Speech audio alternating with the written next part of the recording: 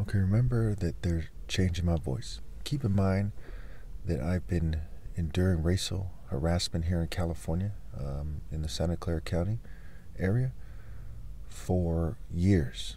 Okay, and I have 23 witnesses and lots of video evidence that is evidence is called I believe it's called corroborating evidence that corroborates my story, right?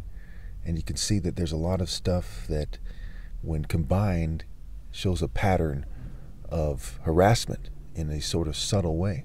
And some of the stuff, when you look at the witness testimony, it's direct testimony of various components of the harassment. And the harassment has different forms, and one of the forms is racial. Okay. So we see these sort of, military-grade psychological operations that are occurring. People who are involved are either former or current military personnel. It's not entirely clear. I think one time I came across several military personnel that were in clothes, so the evidence shows that that's the case there. And then there's helicopters and stuff like this. Okay, so to make a long story short, some of the evidence might be a little harder to believe than others. It might seem like just a coincidence, but the sum total package of evidence makes it clear that there's an organized racial harassment event taking place, and people are ignoring it. And speaking of that, it brings me to this story in the news that I just saw today, where in New York, these black females were playing basketball in a game, and they were harassed, right? There's barking noises and what have you. We have no reason to believe that they made this up. I mean, their coach canceled the game in the fourth quarter, right? They quote-unquote forfeited the game due to this excessive racial harassment. And notice that, they didn't reschedule the game, right? They just forfeited the game, according to the news, right? So why didn't the referee stop the game temporarily, okay, and eject the people from the crowd who are doing it? Why didn't the school do anything about it? Why was the audience putting up with it? Why was the school, where they're playing, I'm assuming it's a school that they played the game at, right? Why did they put up with it? Why did the other players put up with it? Why wasn't there a kind of united stance against it? Because society tolerates various forms of evil and harassment. They're so used to turning a blind eye to gang stalking and harassment and organized harassment and group harassment that nobody did anything about it. They just canceled the game and went home. They had to call the news. And because of the particular political affiliation, I'd imagine, of, the people in the news and the exact way that they came at them, they decided to cover the story. They're not covering my story because it's not good for any of the political parties and their agendas. And we can see that there's agendas in the news. And of course, they don't want the corporate partners who are involved in organized harassment to crack down on them.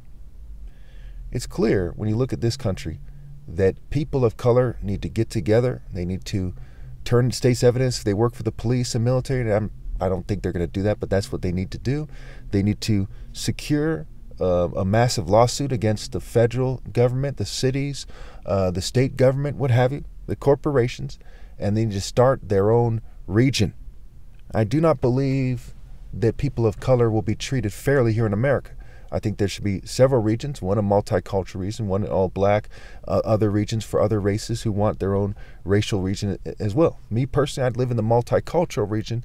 I'm not a black supremacist. I'm a moral supremacist. I've said that many, many times. Okay? But when you see this kind of racist warfare always aimed at black people, why is it always black people? It's always black people, so to speak, who get shot by police. It's always black people who get harassed in this particular way. Okay? And then some people say, well, they're the only ones complaining about it. Well, if we look at the history of the Klan and who they hung, you think they hung other people of color as often as black people? No. Okay? Is there brown faces and native faces and Asian faces, or is it black faces? So it's very sad that people don't have the manhood and they weren't raised correctly enough to tell the truth about this because they're jealous of black people. And there's a lot of white people and people who are mixed with white who, within their respective minorities, try to cause division. They try to say, hey, if you highlight that black people are the most stigmatized group, okay, that you're helping them somehow. How are you helping them? Okay, if you don't highlight it, you're not telling the truth, and that's causing division amongst minorities.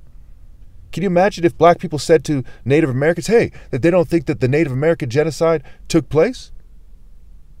Can you imagine if they said to Mexicans they don't think that, there's trouble at the border and that there's any Hispanics there, it's only people from other groups? So if you don't tell the truth, that's going to piss somebody off. Everyone knows that black people are the most persecuted. So when white people come out and say, well, stop making it about race. Fuck you mean stop making it about race? Race is part of the problem. That's like 9 million people starving to death in the world. Say, don't make it about starvation. Make it about just the white man's problems. You can go to hell with that bitch-ass fucking argument. That is some bitch shit. And your parents should be very ashamed of you. Okay, so now, do any of you wonder why I felt the need to say it that way? Do you think I was wrong to say it that way?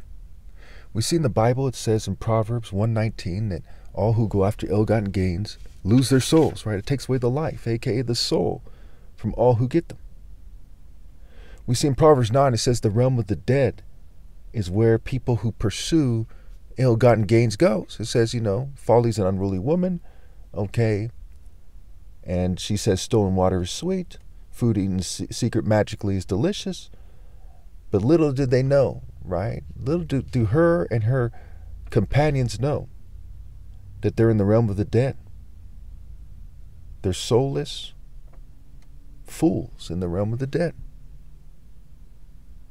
You see in Proverbs, it says God weighs the motives. Also it says God weighs the heart. And as water reflects the face, so one's life reflects the heart. So we see that people are not only disgracing themselves and their families and their nations and their religions, etc., by doing what they're doing, but they're also going to hell. Why would you want to live a pitiful life in complete disgrace and then go to hell? What was the problem in Revelation? Why did the plagues keep coming? Why did they keep coming in full force?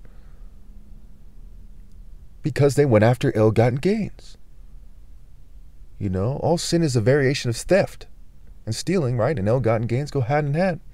So Revelation 9:20 says, the rest of mankind who were not killed by these plagues still did not repent of the work of their hands. They did not stop worshiping demons. And someone is a devil, right? Anyone who sins is a devil. That's what the Bible's getting at, I believe, in 1 John. Anyone who sins is a devil. The reason why the Son of Man came was to destroy the devil's work. If your righteousness does not pass that of the Pharisees, you don't go to heaven.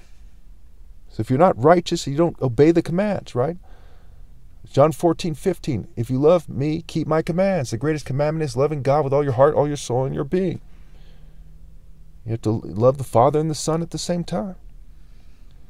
We see in John 14 again, verse 23, Jesus replied, anyone who loves me will obey my teaching. My Father will love them, and we will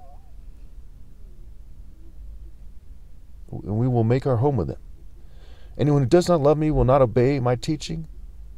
These words you hear are not my own. They belong to the Father who sent me. Okay. So, as we see the truth here of this situation, do you win when you play stupid about the evils in your country? No. Okay? You should get that firmly from these videos, from what I've said already. So we look at Matthew 5, where it talks about the Beatitudes, the Sermon on the Mount, what have you. It says, blessed are those who are persecuted for righteousness' sake, for theirs is the kingdom of heaven. So you have to be persecuted, and you have to be righteous. For those of you who don't believe that, we go down to verse 20. It says, for I tell you that unless your righteousness surpasses that of the Pharisees and the teachers of the law, you will certainly not enter the kingdom of heaven. So we see people are forming into groups where they play stupid about things, where they do the bidding of, really it's the government, right? They say the deep state, but it's basically the government. It's so commonplace. It's not something that's happening behind the scenes and no one knows about. It's something that's in your face everywhere you go. You see their behaviors, you see their cultures, you see their style.